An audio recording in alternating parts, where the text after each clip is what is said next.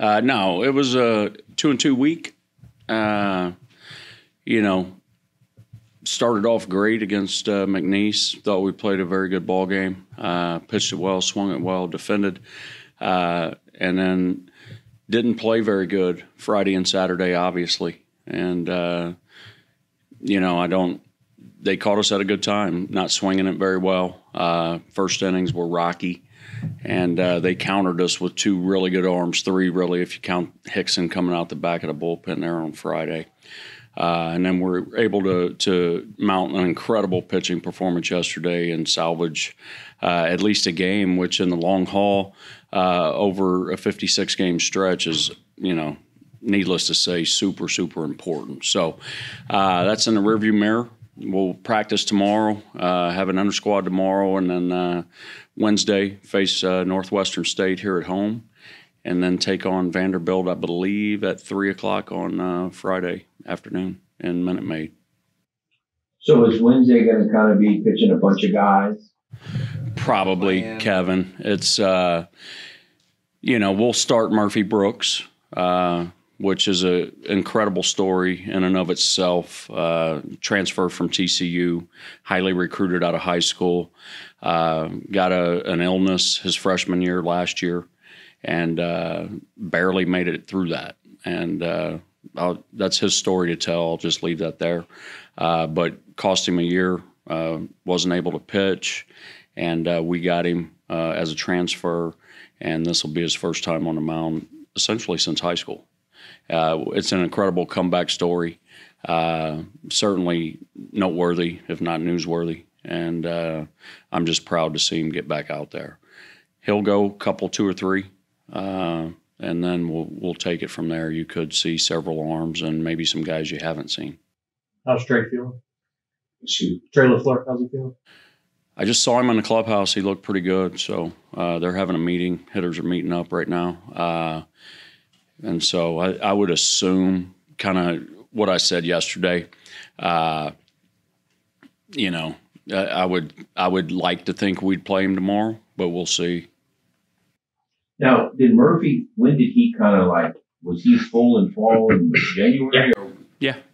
He's been good. It's a tough staff to crack now. It's there's a lot of mouths to feed down there, and he's waited his turn, and I feel like he deserves it.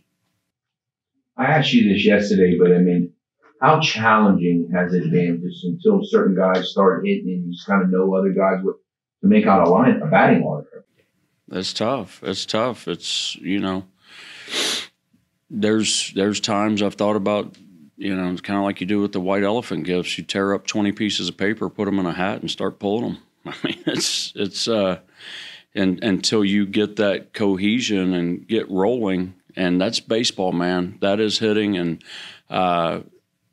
every good hitting team I've had, you don't bang the entire season. There's going to be some ups, there's going to be some downs, and you've got to adjust and respond to that. And I think you saw us take a step towards that. The tough part for us is it's been, there's some big dogs in there that we need to get some confidence in and get them going. And when that happens, I think you'll see everything else kind of start to fall into place. This is such a staging period, the beginning of the season. There's so many, you're wanting to posture and you're wanting to get off to a good start.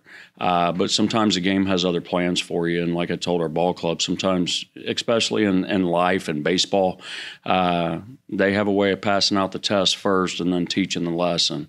And I think we're in the midst of having failed a couple of tests, and now we're learning the lesson. Is there any different approach that you tell the guys not to get psyched out because they're playing in a big league park and playing Vanderbilt and LSU?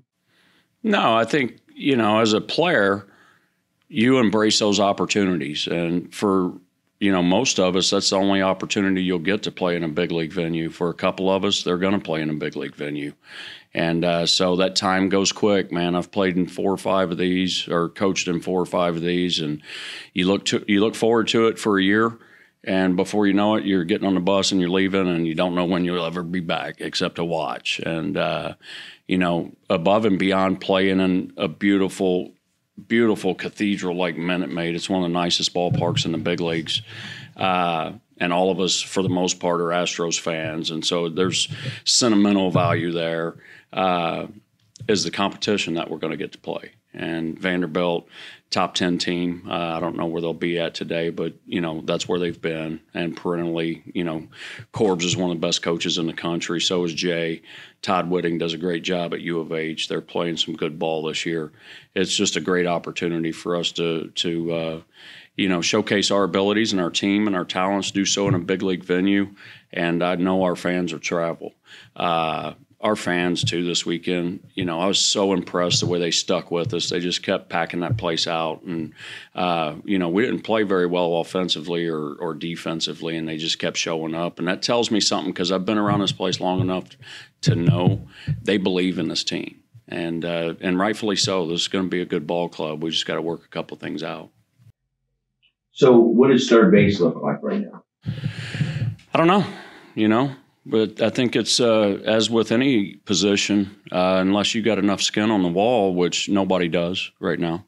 It's a prove it to me position. I thought Lee Amity played pretty good yesterday. Has Wargo earned more at bats than maybe you thought he'd get early on, or not there yet? Yeah, I told him that in the game yesterday. I'm pretty honest with him, and I went down in the 7th. He was due up 4th. And I told him, I said, I cannot believe I'm about to tell you this. And he started chuckling. And I said, if you get your at bat this inning, I'm going to let Cheo catch the next 2. But if you don't, you're going to go back out. And like I said, I can't believe I'm telling you this. And we had a good laugh over it.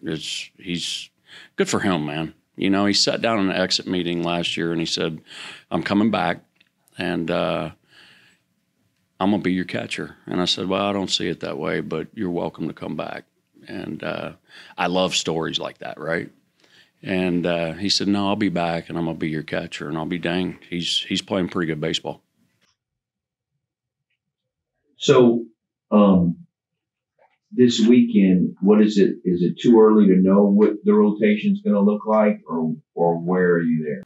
I'm going to shake some things up and announce that later in the week. I'm not ready to announce anything yet, but I think, first couple, 2-3 weeks, especially at least, heading to La Tech and getting into that first series against Arkansas State on the road, I'd like to have something. But I think it's up to us as a staff, Gunner, myself, and, Tib, to put these guys in the best position that, A, not only makes us successful, B, allows them and their talents to flourish. And so I think we'll make a move towards that this weekend. What are the expectations from you for this weekend with regards to what you want to see out of your team? Go down and play great baseball, put on a show, and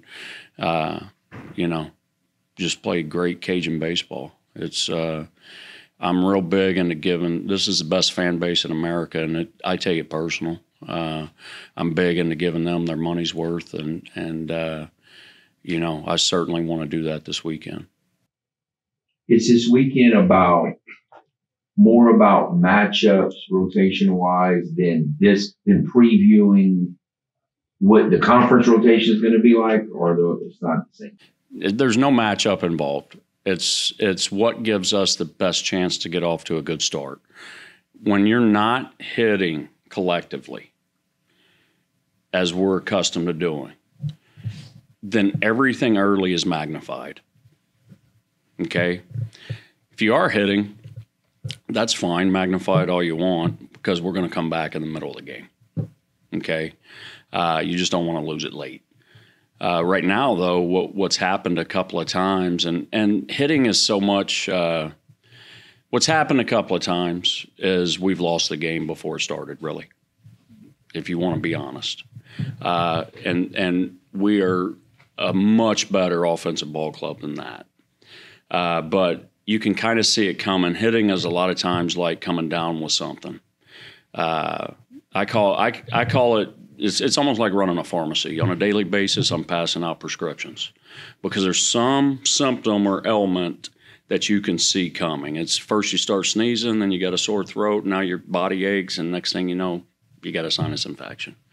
Well, if you can treat that before it happens, that's what good hitting coaches, that's what good hitting teams do. And sometimes, and not all the time, it's rare, it pops up collectively, and now you've got an outbreak, right?